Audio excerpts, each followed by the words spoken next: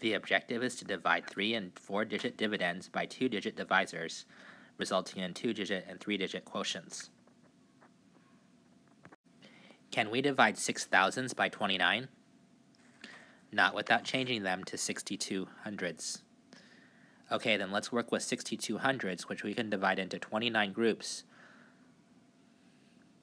Divide 62 hundredths by 29. Show me how to estimate that.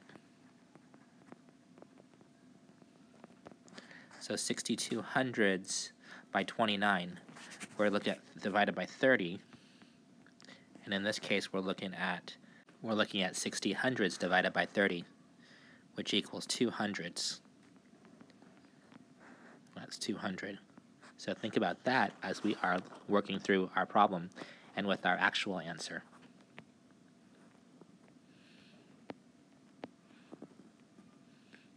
Go in the hundreds place. Put the 2 in the hundreds place. 2 times 29 is 58. 62 minus 58 is 4. And we regroup that with the 4 tens. So we have 44 tens that we're dividing by 29, which is 1. That's 15. And then so we have the ones to bring down. 157 ones divided by 29, which is 5. 5 times 9 is 45. 5, regroup of 4. 5 times 2 is 10, plus 4 is 14. And then we can subtract that. So our remainder is 12. Run our check.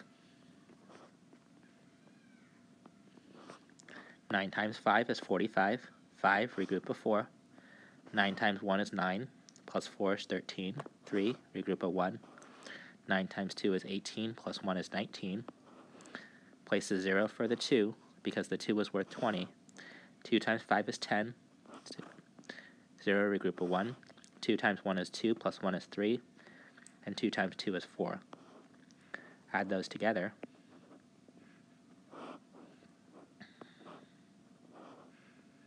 We get 6,235, and we add in the remainder of 12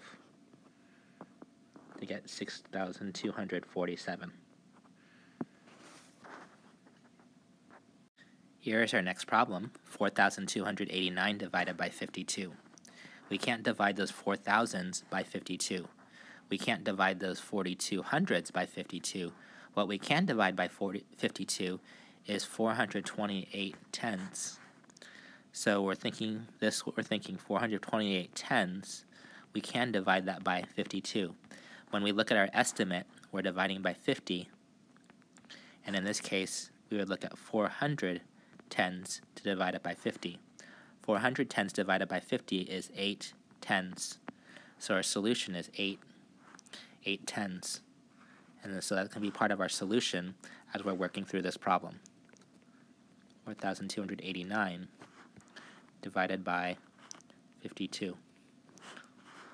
Start with the 8 there in the tens place.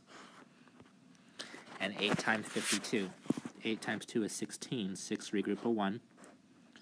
And then 8 times 5 is 40. So I subtract those two to get 129. And then so I have 129 ones divided by 52. In which case the answer to that is 2. 2 times 52 is 104. And then so our remainder is 25. Run our check. 82 times 52, and then we'll add in the 25. 2 times 2 is 4. 2 times 8 is 16.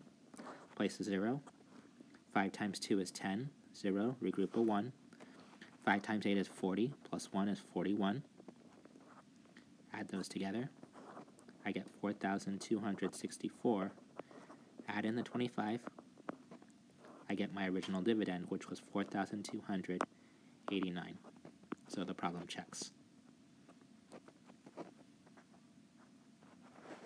Okay, it's your turn to try 3,164 divided by 23.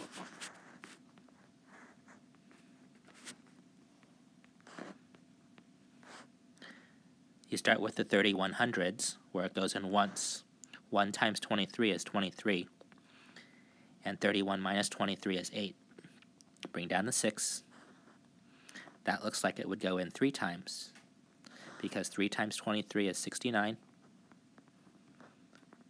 And do our subtraction there. We come up with 174 when we bring down the 1s. 7 times, is your final one there. 7 times 3 is 21. 1, regroup a 2. 7 times 2 is 14, plus 2 is 16. And so our remainder is 13. Did you get that as your answer?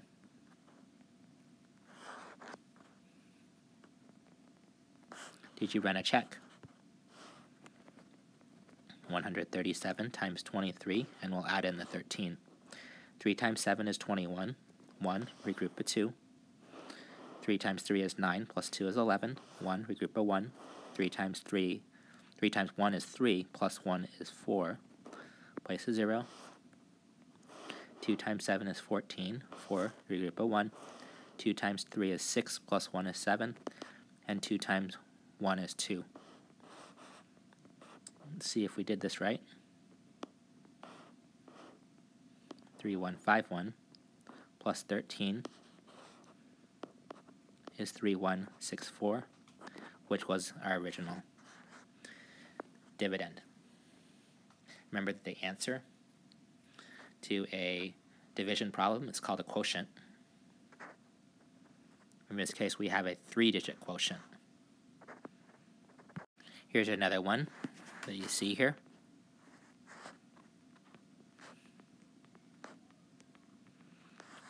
We can't divide the 6,000s by 63, but we can divide the 6,600s by 63, one whole time. 66 minus 63 is 3. Regroup it to bring down the 4. Can we divide 34 ones by 63? No. Place a 0 there. 0 times 63 is 0. 34 minus 0 is 34.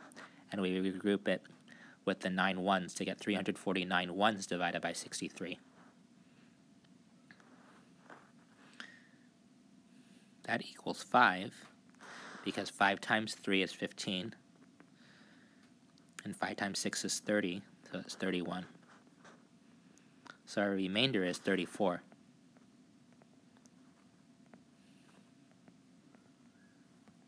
And we can run our check. 3 times 5 is 15. 5, regroup a 1. 3 times 0 is 0, plus 1 is 1. 3 times 1 is 3. Place a 0.